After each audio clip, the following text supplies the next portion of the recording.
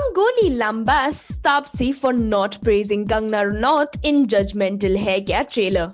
Kangana Ranaut and Rajkumar Rao starrer Judgementall Hai Kya trailer, which was released on July 2, was very well received by the viewers. Not only that, many stars from the industry even praised the leads and the trailer of the film. Praising the trailer of the film, Taapsee had tweeted, "This is so cool. Always had high expectations out of this one, and this looks so worth it."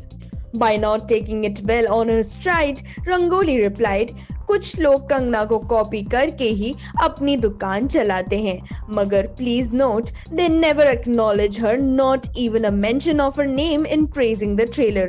Last I heard, Taapsee ji said, Kangana needs a double filter, and Taapsee ji, you need to stop being a sasti copy." Well, let's see if Taapsee has anything to say on this.